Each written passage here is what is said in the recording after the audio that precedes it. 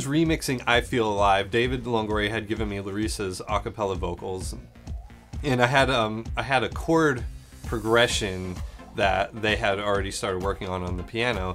So I took that out, I wrote down the chords, took it out, and started playing the same progression on this kind of organy sound. So it was really current and dancey, and I started playing around with different rhythms, different kick drums, different claps, different synthesizers that just kind of brought out the excitement of feeling alive.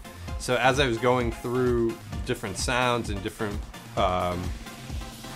different drops and different things in her song, I wanted to keep that I Feel Alive feel throughout the whole thing. So what we came up with, I think, really shows off what the song was meant to be when it was written.